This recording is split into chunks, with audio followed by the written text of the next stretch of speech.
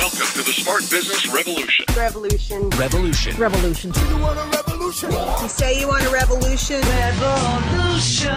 The revolution. It's going on right now. Welcome to The Revolution, the Smart Business Revolution podcast, where we ask today's most successful entrepreneurs to share the tools and strategies they use to build relationships and connections to grow their revenue. Now, your host for The Revolution, John Corcoran.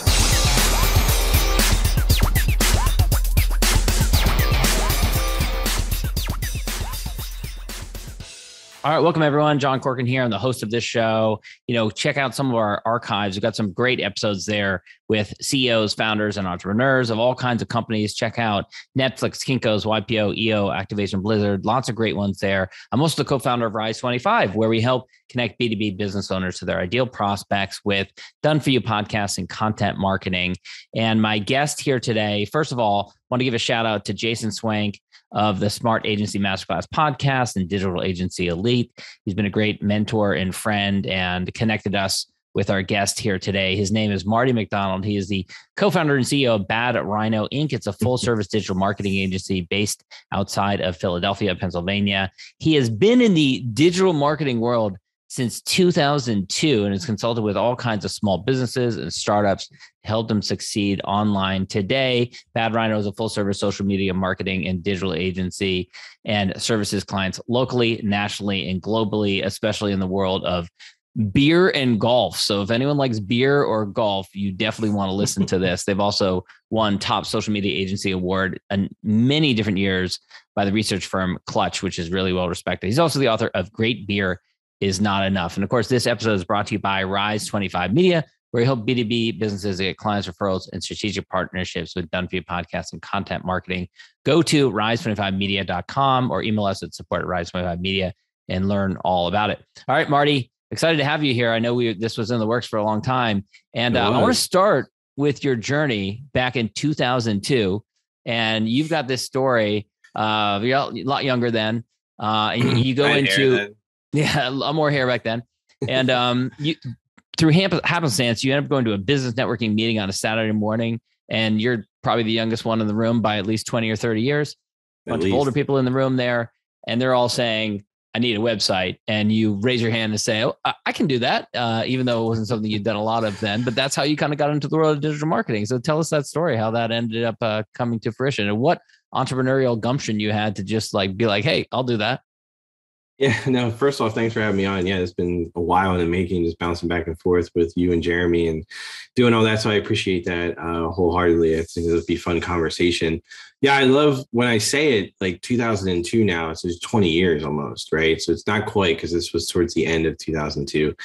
And I had been messing around with a couple of different things online, and my brother had, introduced me to early forms of like paid advertising online and banner ads and these other things with affiliates.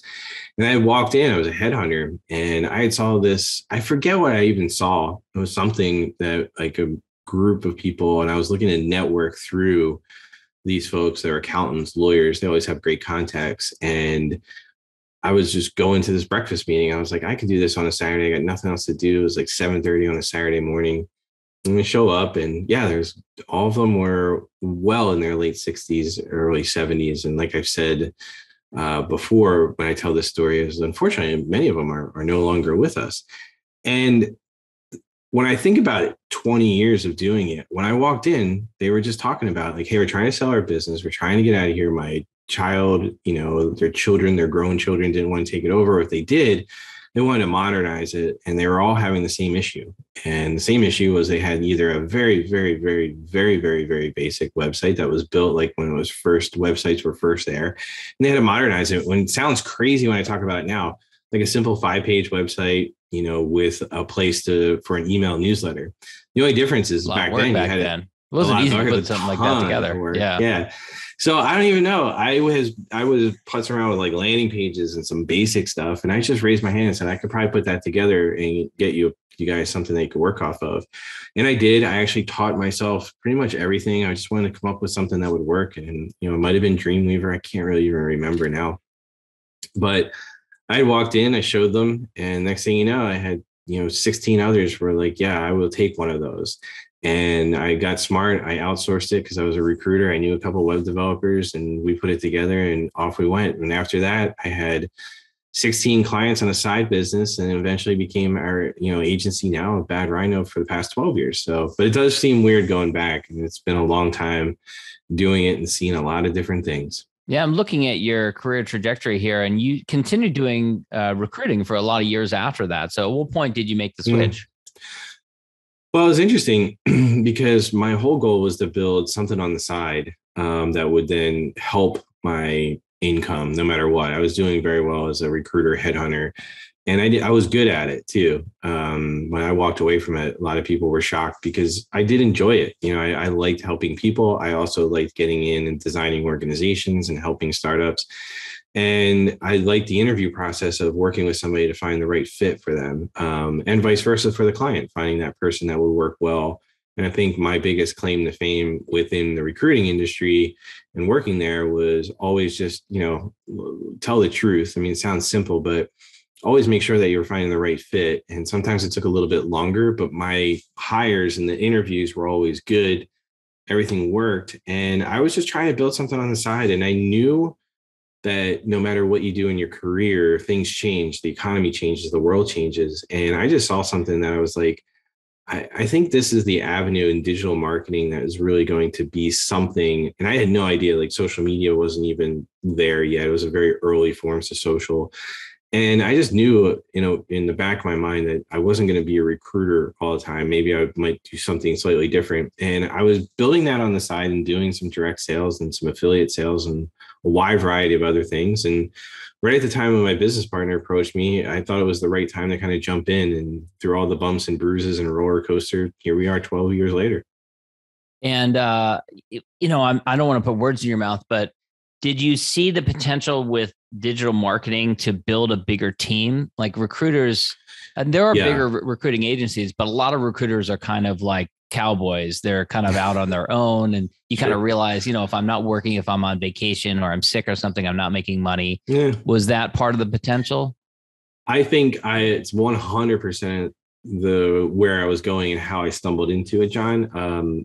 When I started putting everything together way back when, 2002, I started leveraging LinkedIn and other forms of connecting with as many people as possible, as fast as possible, rather than picking up the phone and calling one person at a time. Like even mass email wasn't as cool / effective is probably the right word as it was, even a few years later, where you could take a whole list and then just hit that whole list. The tools weren't all there. You'd have to do that almost manually. And even CRMs and employee or applicant tracking systems weren't built to do that like that. So when certain technologies came out, I started doing some of the marketing for the staffing firm I was working with and started getting that out digitally. And then also just leveraging LinkedIn to build that out. And, I saw a lot of success with it where people were connecting, but they were connecting me with other people faster than, again, making that phone call, grabbing that cup of coffee or going out for drinks with somebody and saying, oh, yeah, well, you're not interested. Well, who else do you know? And then starting that process over. I saw that as an avenue to do it as fast as possible. Right. And I have to ask, have you found recruiting for your agency to be a superpower for you? Or is it something where, like you had nothing to do with it because that was your old life? No. What's interesting is a great question, because I also understand, and I would say anybody that's an agency owner that's watching this, hire a recruiter, because what they can do for you, you may not use them all the time. You might be able to put in systems and things like that, but it's such a time suck as an owner to go out and recruit your own people. That is one thing you should outsource to at least get a feel and a flow and a system if you've never done it before. Now, for myself and my business partner, we've both done it.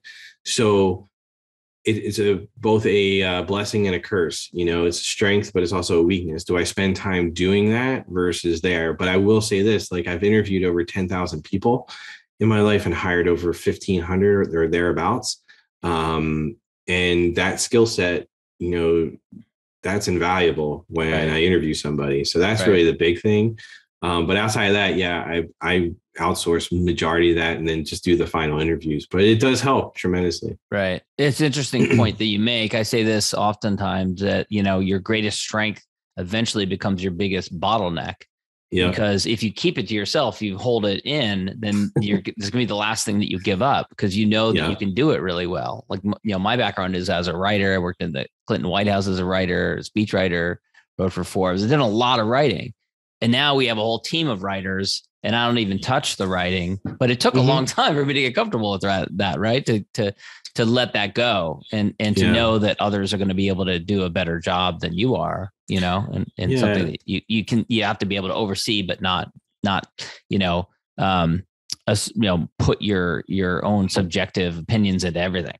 It's called growth, right? And then sometimes it's painful to let go of that stuff. And I find the same thing, like even strategy for our marketing clients. Like I love to talk strategy all day, every day, but I also know that there's other things I need to be doing to make everything move. So I can't just be talking to clients every day. And that part of it is like, as you start to grow, it's like, okay, you have to let that go too. So it's like understanding where your strengths are. They may not be strengths that you need in that moment. They just need to be something that you're sharpening that you'll need somewhere else down the road. But you have to understand where your time spent and what's going to, be most valuable for your organization.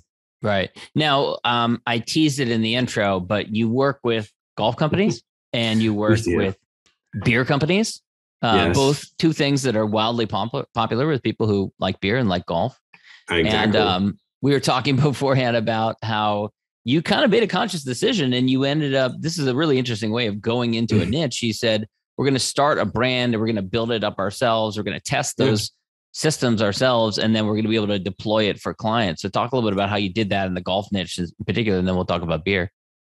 Yeah. So doing it for so long, it's just like anything else. Like I still love it, but at the same time you get, a little bored of doing the boring clients, which is just almost paint by numbers at certain times, like not knocking any of our clients just or discounting anything that we do. But occasionally you get in this rut where like, okay, it needs a little more ad spend. We need to create a new piece of content. We need to hit this email list and let's see what it goes. And it's like, oh, okay, that's working again. Okay, then tweak this, tweak that.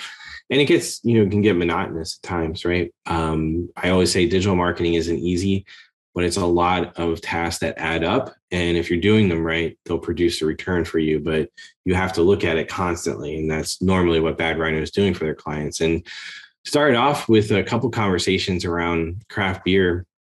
Was one of the first ones that we actually got, clients for when we had dabbled in the golf world. And how we went about it was, how can you go into an industry that you might have a passion for in some way, shape, or form? And for golf, that's something that if I could go golf right now, I'd go play golf. If I could go golf right after that, I would probably go play golf. If I could then go practice, I would then practice. And then tomorrow I would get up and then I would play again. What you're saying is you like golfing a little bit. Yeah. So like, that's where I feel just relaxed. I like to hang out there. I like to talk about it. I like to play it and the challenge of the game.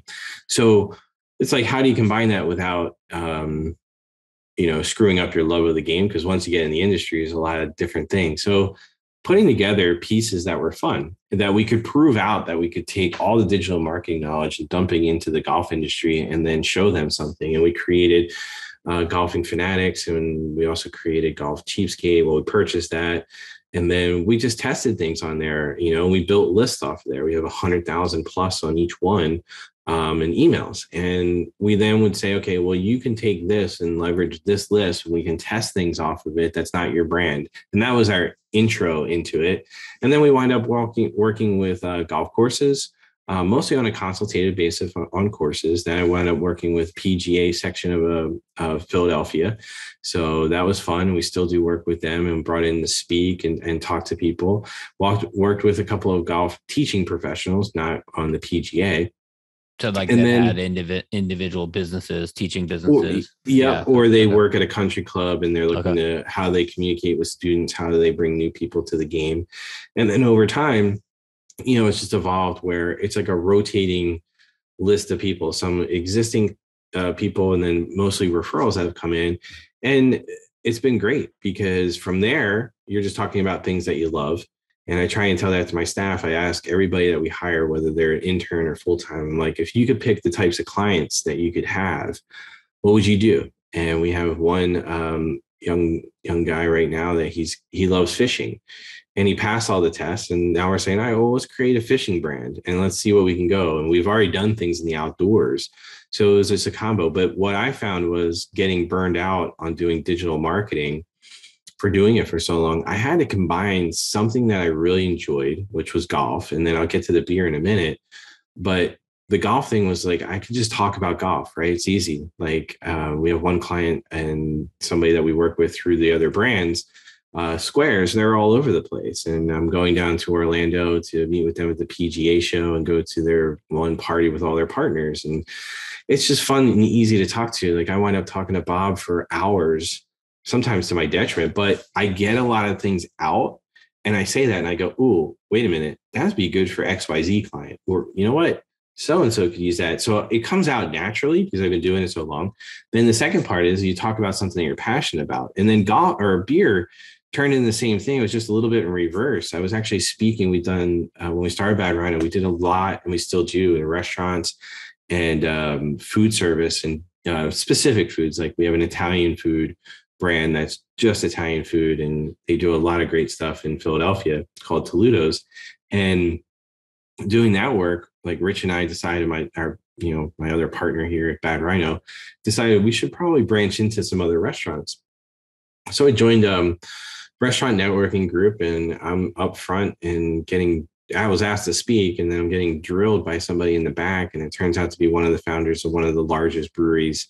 It's one of the larger breweries in the country, and they happen to be in our backyard. And then a week and a half later, I'm sitting in the brewery, and then I signed a contract there. And next thing you know, we had a brewery client. Wasn't going after it, was interested, but wasn't going after craft beer specifically. And then after that experience for 18 months, I wrote a book about it, which is Great Beer is Not Enough, which is a couple of years old. It's going to be updated probably later this year. But with everything that's been going on the past couple of years, craft brewing took a hit, and everybody that owned a restaurant took a hit. But they turned into the book, it turned into the podcast, and then it turned into us working with, I've been down in North Carolina and Florida and a handful of other places talking to the beer guilds about helping these startups in the craft brewery world just get started, but not forget about the marketing. It's easy to post a picture of beer and people having fun, but do you have any thought behind it? And we got involved with that. And we did it the reverse. Instead of creating the brands that we did to get into the golf industry, from our beer knowledge, we created the Hop Nation that does the same thing. And we built lists and a following there. We took a pause during the whole pandemic just because it didn't make sense to really have a lot of fun with craft beer and promote it that way, because that's how it was. We always wanted to have fun with it. It was tough when so many people were hurting financially because they couldn't have their tap rooms open and things like that. So that's how we got into craft beer and golf. And I want to ask you about, that's interesting because you have, in a sense, built your own assets or your own almost like separate businesses. Sometimes businesses struggle with what amount of focus to put on that. Yeah. If they put too much energy into it, and sometimes it becomes a revenue source, a profit source. How have you determined that? How much energy you should put into these other kind of side projects or side initiatives? Yeah, great question. And it definitely has reared its head that way a couple of times. But what we've done is we know what the difference is. So we use golf and beer, that one as well. We've used it as training. So we've taken that and say, all right, for our social media managers, our digital marketers that are running paid campaigns, we're saying, go ahead and run with this. You have freedom to do whatever, but here's the parameters. So we could do that, and they could learn and not feel the pressure of making a mistake in front of a quote unquote real client, right? But they would also learn the industry. So then when we get a golf client, it was like, hey, so-and-so has already done so much great stuff with the golf brands that we have. Go ahead and do that. So we had to rethink some things because of the exact same thing that you just asked me. Is like, where does that turn out and where's the attention going, right? Where you have things. They were never there to be full-blown in the terms of Bad Rhino anyway, full-blown revenue generators. What they were there to do was to use as a lead gen and a tool that we could tell the client, like, hey, we can also run everything through this giant email list and a giant Facebook group that we already run paid traffic to. So we can give away your products and or talk about your products. And we can test it anonymously, like, hey, XYZ just gave us 2 pairs of shoes. We're going to give them away, but you have to give us some feedback on it. And they loved it because it was a quick testimonial of what we could do. Also, they could also generate sales. And at the same time, we could show them the power of a highly fine-tuned golf community on social media and an email list. A brilliant idea. More companies ought to do something like that, just to create those types of resources. I'm sure it's super attractive for the clients. They're like, wow, 100,000 person email list. That sounds amazing. Yeah. And we do a lot of it for right, wrong, or indifferent. We do it for free at first. And there's some parameters. I mean, it's not entirely free, but it's pretty close to free. Like, hey, if you want to give us some stuff, if it's a clothing retailer or equipment manufacturer, be like, hey, if you want to send over some things, we'll help you out and then we'll give them away. But we also want to be able to, make sure that it's real. And then there's like a flat fee sometimes based on what they want to do. And it's worked out wonderfully. Yeah. I mean, I can't complain. Cool idea. I want to ask you about working with restaurants and craft breweries, especially during the pandemic. We've done a series on one of our podcasts focusing on restaurateurs, which in many cases are just kind of the bread and butter of this economy and just been hit so hard and had to pivot. The analogy I've used is kind of like a boxer up against the ropes, just getting hit back and forth. Good way to put it. Yeah. What has it been like for you with these clients? What have you seen working? What type of pivots have they had to do? What role has digital marketing played for these businesses over the last 2 years? So day one, I was actually like right before the whole world shut down. I was flying back from San Diego with a contract to work with brewers that were going into casinos. And I was excited because it was a lot of work to get to that point, and it was a very lucrative contract. So I'm already thinking, like, as I'm landing, I'm like, okay, we got to do this. We got to do this. We're going to have to meet in 2 weeks. I'm probably going to have to fly back out here in a month. And then the whole world stopped. But it was impactful for just that. I mean, that kind of bummed me out because that was a lot of work. Cumulative of about 5 years worth of work went into getting that. And that just went up just like that. But so is life. And right? San Diego has an amazing beer scene. I know Stone. There's so many great breweries down there. So many great ones there. Yeah, tons. And it was interesting. And then it quickly shifted to, okay, well, we also have quite a few restaurants and breweries that we work with for years.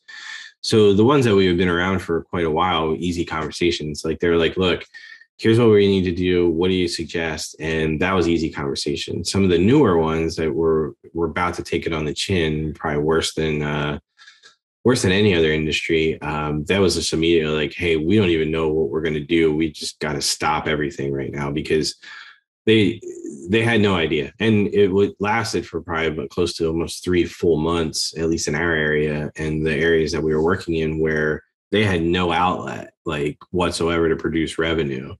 But how digital marketing actually then started working through there was got a lot more work than we ever anticipated in there, where they had to refit their websites. They had to do online ordering, prepare for takeout and other things, and became a lot of project work, which we did to help them out. And some of them we got paid on. Some of it we were just adjusting things that they had paid for before just to help them out. But yeah, I mean, it was brutal for everybody in that industry, not only the owners, but the workers, the staff. I mean, just the vendors. Like, I always was taught, like, if you see restaurants doing well, the economy is doing well. And I always kept that in the back of my mind in all of my professional career.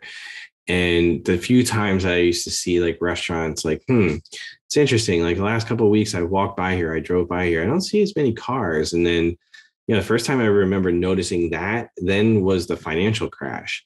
And it was weird because it is true. Like, that industry ties a lot of things together, from people that have side jobs to people that have their main jobs as they're great bartenders and servers and things like that. Then you have the vendors that supply, you have the farmers and other people that supply the restaurants locally, as well as some of the bigger ones. And you have a lot of trickle down effect with that affects the economy here in the US for sure. And it was a little scary, but we got through it with a lot of them, and digital marketing played a huge role. And now that we're, knock on wood, kind of coming out of it in the past few months, we've seen a big uptick in inquiries about, what they want to do next, not only from current clients, but potential new ones. So it's a wild ride. And I hope anybody that has a restaurant out there, that if you can hang on, I think better days are ahead. But I mean, kudos to you if you've stayed in business while all this was going on. Absolutely. I mean, so many courageous restaurateurs, owners, operators. It's amazing what they've been through. I want to ask about one thing. You are kind of known by many in the agency world as an expert in client experience. And I watched a training that you did on this. It involved Rhino pins that played a role in nurturing clients and former clients as well. So talk a little bit about some of the things that you've learned over the last 20 years of managing clients and giving them a great experience. It's funny, and I appreciate bringing this up. And also, I really appreciate bringing it up because I actually have to order those pins. It's been on my to-do list. I'm like, oh yeah, I gave the last one away. Global supply chain. Hopefully the Rhino pins are not stuck on a ship off of California here. Who knows? It's interesting, John. It's like what we always try and do, and Rich is way better at it than I am, is just remembering things, right? So we just always start off as just thank you cards. Like somebody gives you a call. I'm not at my desk in my office. I have a stack of them, and it's just like, here's the card, and I tell all our people, like, if you ever get stuck and you're not sure what to do or fix a situation, you can't go wrong by dropping that in the mail. You'd be surprised. So I started there, like way back when, even when I was recruiting, like I still have them when I got people jobs or they got new jobs, or I took an interview with somebody and they sent me a handwritten thank you note. I've kept all of them, quite honestly, because not too many people do it. And it's a memorable thing that you get that in the mail. And it's just like, oh, thank you for taking the time. And some of them I got jobs, some of them I didn't.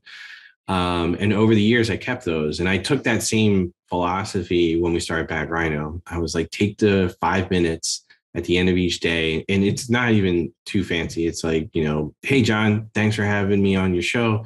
Really appreciate it. If you ever need anything, let me know. Throw a business card in there, put a stamp on it, fire it out. Right. And, it takes a few minutes and it's just a simple thing. And a lot of people have they'll send me, I love when I get emails, hey, thank you for the thank you card. Right? It's just the touch point, right? Right. And so when we started Bad Rhino, we've done a variety of things over the years. And in that presentation, one of the things that we've done is we've adopted rhinos. So you get your own rhino, and it's just a cool little thing that you get an update. And then so when this they is leave, a charity or a nonprofit that helps for rhinos, which by the way is not how you came up with the name. It wasn't like a great passion for rhinos. You just like the name. Nothing to do. Right. Yeah. We just, Rich came up with a cool name and we ran with it. And, so we give away the pins and then we try and do something around the rhinos there. But it's hard, it's like, hey, you adopted a rhino, right? And we'll keep your rhino going. So it's not like a client leaves, like you're going to get rid of the rhino. So like if you have XYZ client and they have a rhino, I'm not going to stop supporting that rhino. Right? Like that would be cruel. Yeah. So we keep it. And then, for ex clients, as long as they're still in business, they get an email, once or twice a year that just says, hey, you still have your rhino. Nobody unsubscribes from that list. And it's awesome. You just build that up you do that. I'm curious. So these former clients, do they email you back? Do they say, thanks for the donation? No, I've had a few. I shouldn't say that. I've had a few saying, oh, hey, great to hear from you guys. Appreciate it. Hope all is well. Happy New Year, whatever. Yeah. But we've never really had, anybody yell or scream. Who's going to do that? Stop giving that money to my stop Frankie the rhino in Africa. Exactly. And that's it.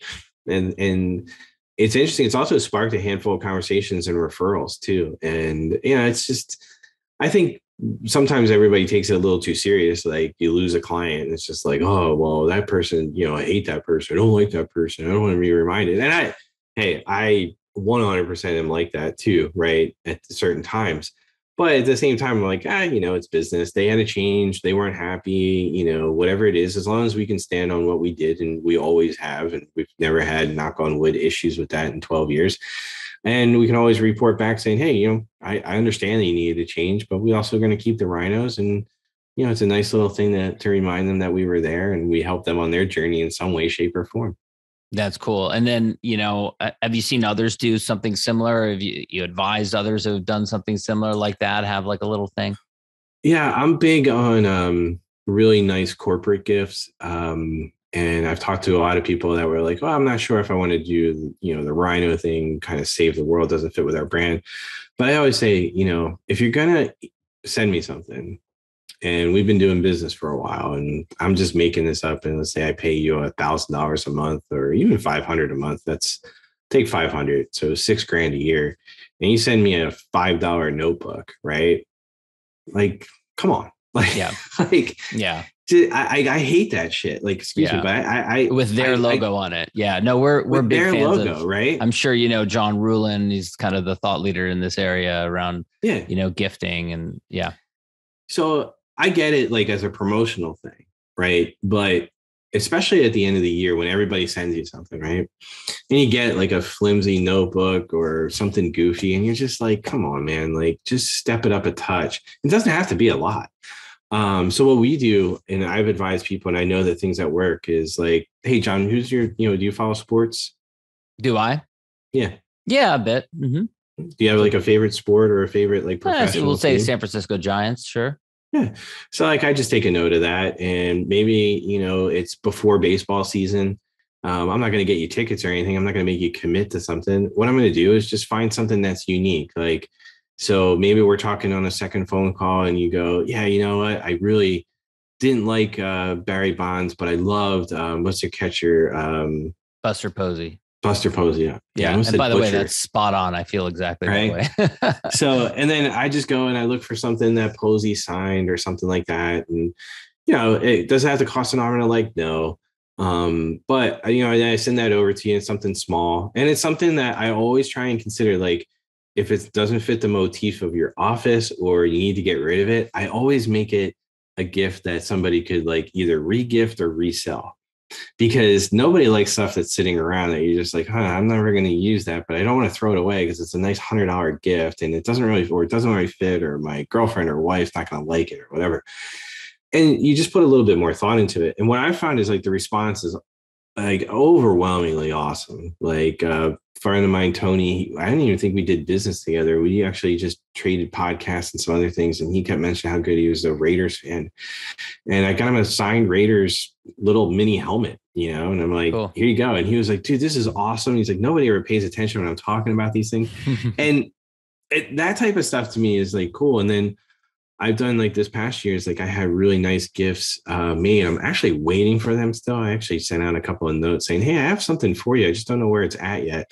But it's had them like custom created with their own logo and their own brand, and just something I know that they'll at least use or look at and be like, that was just a nice thought. And that's the only thing, is just taking that one extra step rather than just ordering like a cheesy notebook and putting it out there. And it's just like with your own logo on it. Now I do send really high end stuff with my own logo out to people that I know will want it. I don't send it out to all my clients because I think that's kind of odd, but I'll send it out and I just get like really nice stuff. If I'm going to do a t-shirt, it's going to be a very high quality t-shirt, very high quality sweatshirt or hat or things like that. But it's just a connection point, and I think that's important to do. And you should have a process for anybody on board. Yeah, that's great. Well, this has been great, Marty. I want to wrap things up with the last question that I always ask. So I'm a big fan of gratitude. And if you look around at your peers and contemporaries, however you want to define that, who out there do you respect, do you admire? Who would you want to acknowledge publicly and just thank them for being there for you or helping you along the way? Sure. I know in the notes and everything, we're just leaving out friends and family. So I'm not forgetting about you. No, they're great. We love them. Yeah. Friends, family, and all that. That's all good stuff. Right.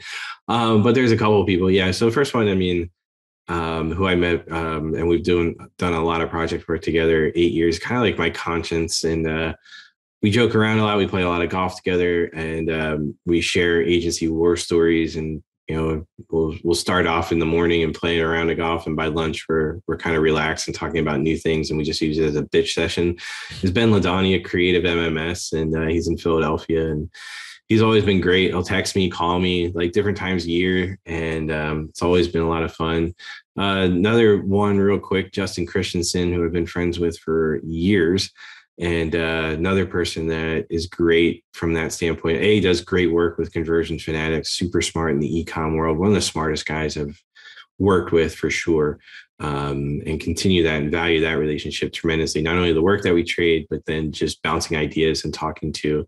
Next one, Joey Gilkey, who's been a guy that I've gotten to know over the past 3 years. And we do the same thing. We have a weekly standing call, and he's always there to listen to me, and vice versa. And it's great because, he's younger than I am, which as I get up there, it feels like everybody's younger in this game. But I think I provide value to him and vice versa. And it's always nice to hear that where he is on his journey. And finally, Ian Garlic, the video work that he's done and stuff for us has been invaluable over the past few years. And we've been partnering on a handful of things and working on those, but he's done an amazing job of putting tons of things out there for me and helping me guide me through that process where I know a ton about marketing, but I don't know much about like where video should be and how it should be shot. And he's helped me out a ton over the past few years, not only in golf, but also in our agency and some of our clients as well. So those are the ones that just right there in the inner circle. There's many, many more. And there's a lot of people I'm forgetting, and I'm sure I'll hear about it when we publish this podcast. I know. Why didn't you mention me? Why didn't you mention me? I don't know, man. I don't get nervous on these things, but I don't have a list, and we got a time limit here. We don't want to do it all day. It's so funny. We've never spoken before, but we kind of overlapped in different communities and things like that. And I know all four of those. And Ben, I was just talking about him this morning. Ian Garlic is a great friend and a client of ours, and he's done case stories for us on our website that are phenomenal. I recommend him all the time. Joey, I've had on the podcast. Justin, I think I have his book over here on my bookshelf here. Small World. Yeah. If you haven't had Justin on, you should have Justin on. Justin is by far one of the smartest dudes in this that I've ever met, and he can break things down, but he also does it in a way that not only can educate you, but gets results, and he's just really good at it. That's great. Yeah, no, I have an interview him, so I appreciate that recommendation. I'll definitely reach out. Yeah. Marty, where can people go to learn about you? It's not badrhino.com, which is a clothing brand. Bad Rhino Inc., I believe it is. That is badrhinoinc.com. Put that in. We have a brand new website coming out here in the next 10, 12 days, but you can still go to our old site. It's got plenty of information. I offer this on every podcast. If you're listening to this and I want to talk to Marty about something, I'm not going to guarantee it's going to be me that's responding to you immediately, but somebody will get back to you really quickly. Just send an email to info@badrhinoinc.com. Mention this podcast in the subject line, and somebody will get back to you one way or the other with a question, answer, set up appointment, whatever it is. But you can find us there. If you search Bad Rhino Inc., you'll find us all over the place. Bad Rhino digital marketing is actually a better keyword, and social media, et cetera. Excellent. Marty, thanks so much. Thanks, Sean. Appreciate it. Great time. Thank you for listening to the Smart Business Revolution podcast with John Corcoran. Find out more at smartbusinessrevolution.com. And while you're there, sign up for our email list and join the revolution. Revolution. And be listening for the next episode of the Smart Business Revolution podcast.